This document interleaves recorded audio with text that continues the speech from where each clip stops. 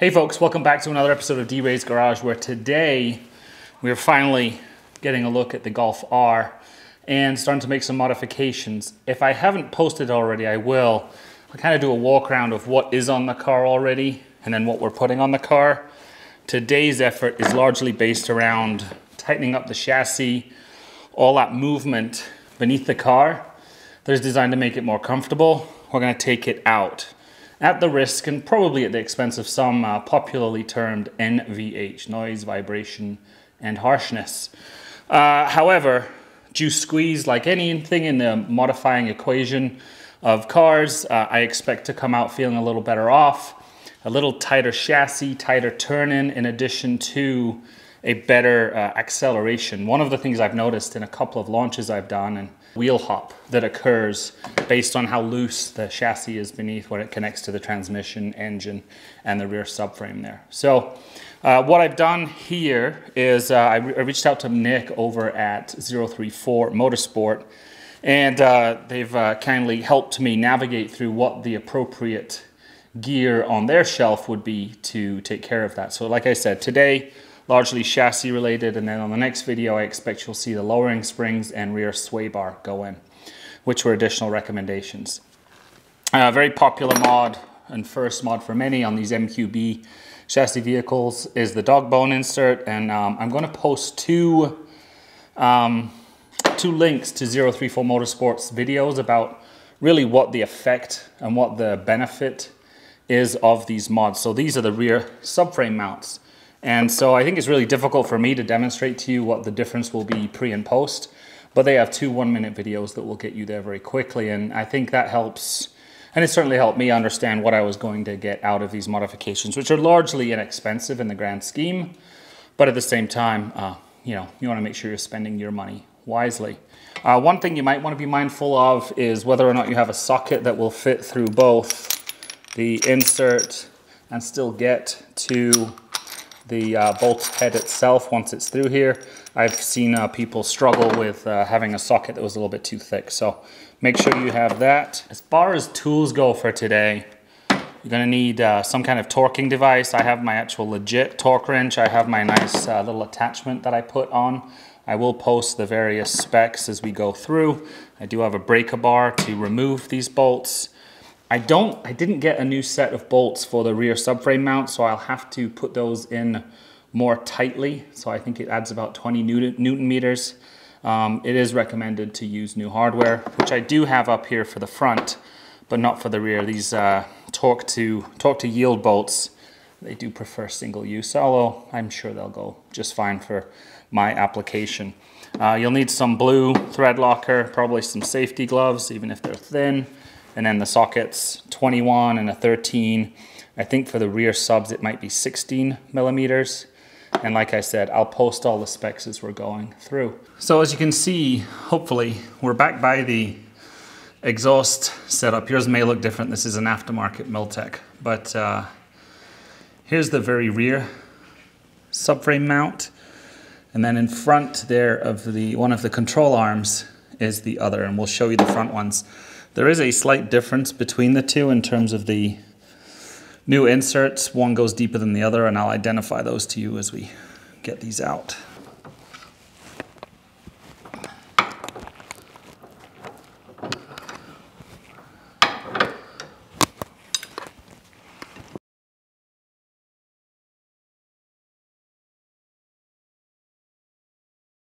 These are good long bolts, that's for sure. So this is what we're replacing, this piece here. So you're going to need some kind of prying tool. Let's see if I can do it with this small one first.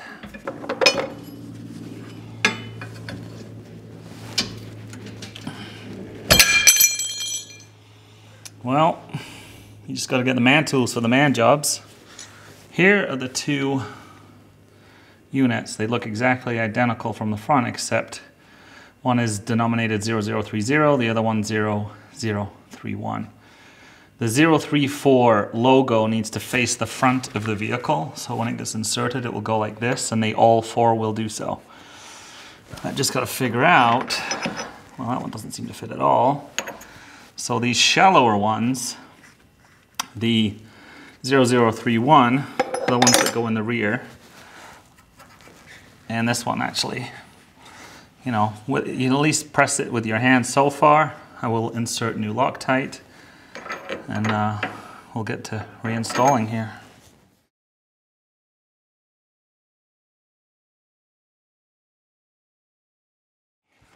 So hopefully I didn't go too tight there with this guy. This Milwaukee fuel can go to, I want to say it's 55 foot-pounds. And I wasn't exactly hammering on it there, but I'm pretty sure these go down to about 37 plus 180. But let me put it up on the screen because I need to look it up myself, and I should have done it already, my bad. So as you can see, that was a pretty straightforward. Certainly the most complex part has seemed to be just making sure you get an angle to get these old guys out. But you can see by comparison, let's see, where's the 3-1? I mean, the thickness of these guys is clearly different, and therefore you are removing a lot more of that movement in the rear end of this particular vehicle.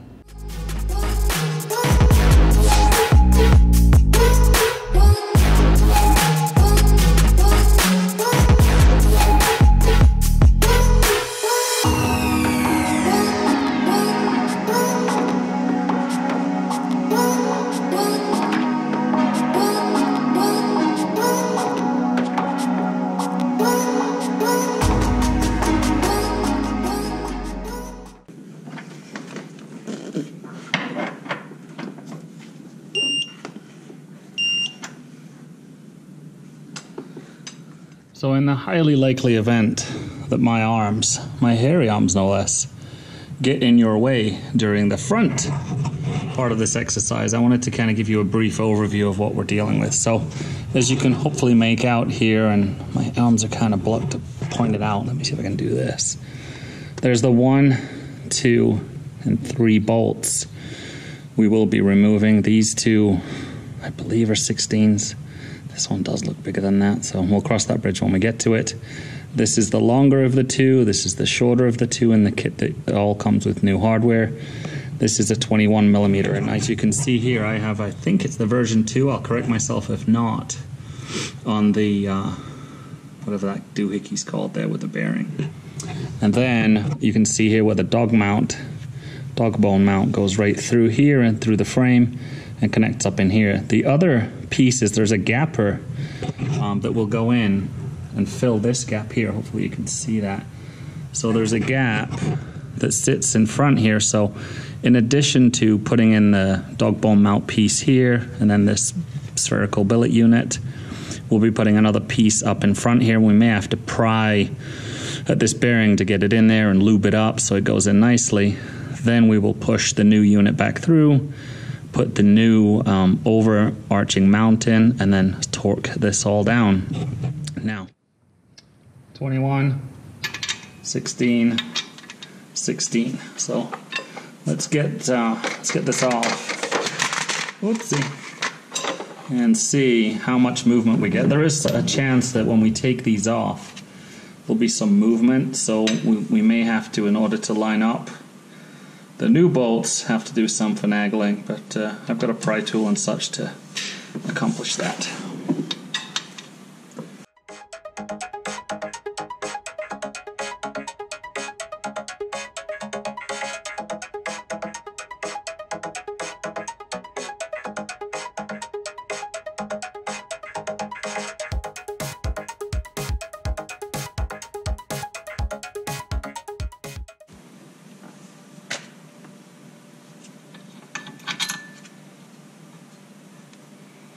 This is tight, so I'm feeling like we're going to see some engine movement here.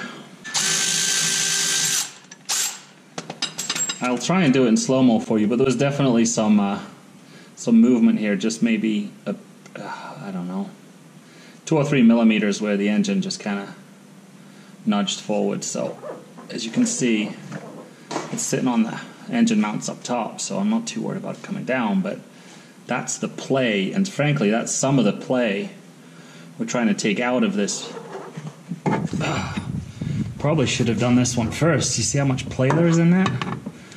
I hope I don't knacker up this rubber.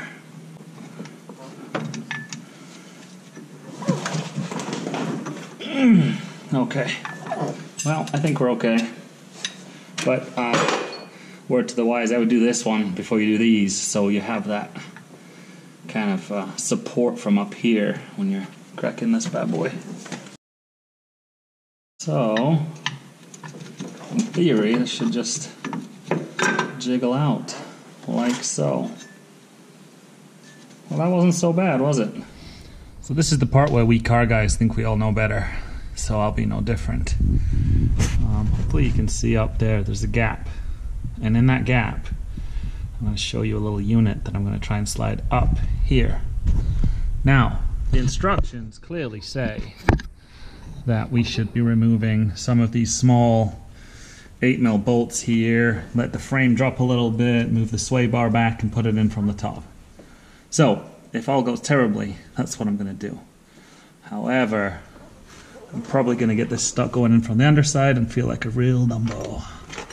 So here's the unit that goes in here. I do have a good size, not horribly sized, but a good size screwdriver to help pry this back. And then I'm going to try create enough room to slip this up in there. So let's see what happens, and you're probably going to see a lot of hands in this deal, but such is life.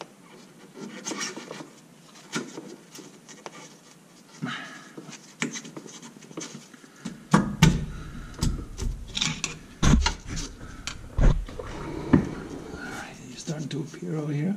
It's starting to appear. So can we get this cleared enough to get the fat part? Oh, look at that. So, yes, I think I put it in upside down. Like a boss. Alright, well, I can get you in there. So, you can see what I've done is I've got it lodged where the opening isn't quite what it needs to be. So, I need to maneuver that up some more. Again, like I said, the smart money comes in from the top side of there. But I took a weird shortcut. May have turned out to be a dead end, but I'm going to fight it a little bit longer.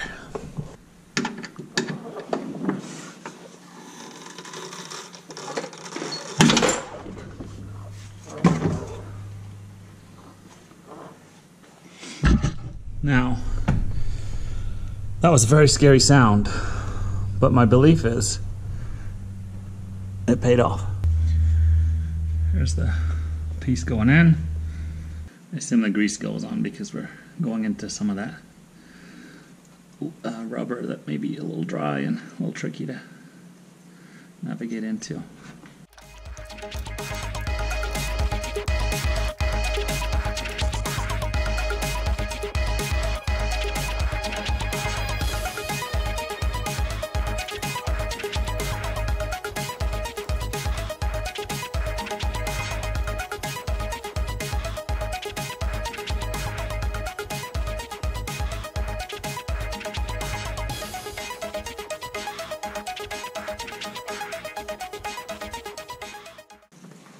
Oh, that's moving. That might have been it. Yeah. I'm trying to push heavy stuff on wheels, and then we're going to have to move this around to tease it to line up here, which, let's see if we can get that screwdriver. This is where we're trying to line up.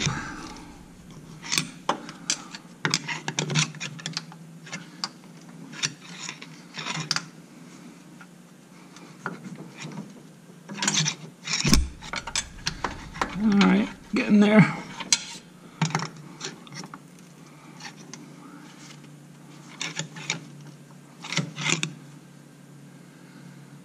Alright, so you can see what I'm doing. I'm going to have to move you just so I can get better access.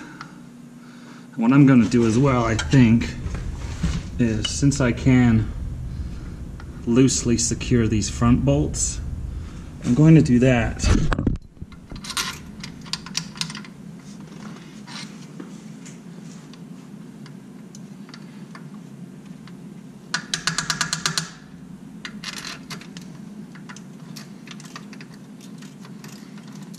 Now that one seems to be going in, so that means this guy should be about ready.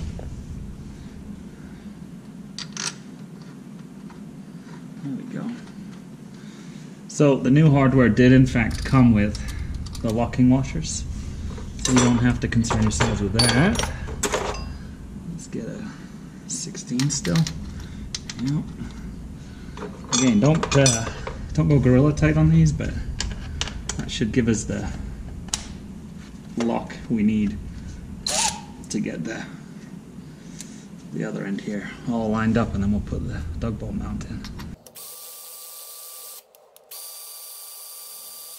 Man, I know that's loud for you and I can turn it down in post, but that is a game changer for anyone that monkeys with cars. Okay, now let's get back here. See if we can get this all squared away. Where's my bolt? So this one, remember, is the 21 mil. We will also be inserting, please tell me I bought the right one. Yep, this fella. You know what, since he's gonna seemingly stay in there, and watch, I'll drop on my face when I start maneuvering it, but I want that in there for two reasons. One, because it seems to be sticking, and two, I would not be thrilled if I forgot. So, alright, let's line this guy up.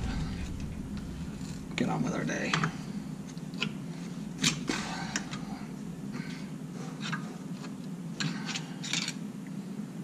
Not quite.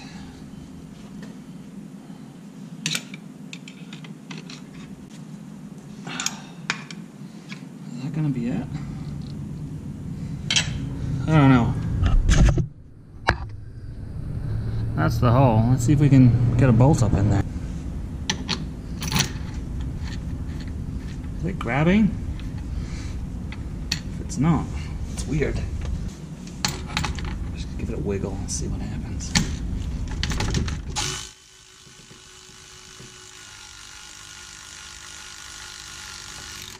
Whoa, look at that. What's the song say? Wiggle it just a little bit. Two in a room. 130 Newton meters plus 90 degrees. 50 Newton meters plus 90 degrees.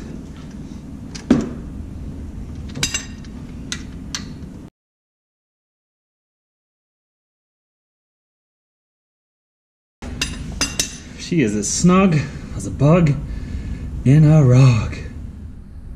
And that's the front chassis, allegedly, all firmed up. Let's give it a whirl. Let's see what we get out of these mounts. A little bit of a firmer shake there and start up. Let's turn the air up. Away we go.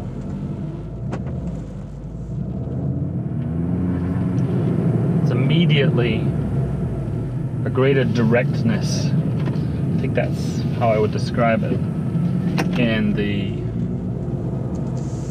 way the car accelerates. So off the line acceleration, there was this, again, always at the risk of placebo, but this kind of slip, if you will, where it felt like the looseness of the chassis caused a slight delay in you pushing the pedal and the car moving. That has disappeared.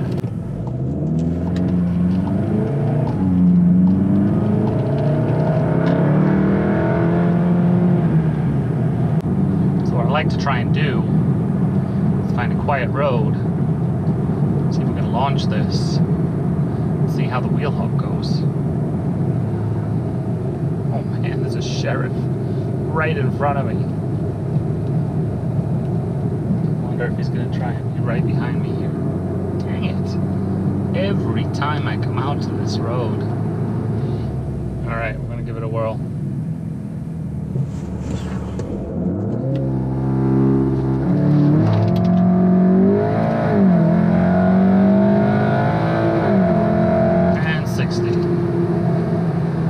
Significantly less wheel hop, but on a road like this morning, a little bit more anxiety than I was planning on. Anyway, net, the launch test was successful. For those of you seeking to reduce wheel hop, almost eliminated. There was a slight hesitation and slip, but not the 4 or 5 bumps and humps that I've had in previous launches.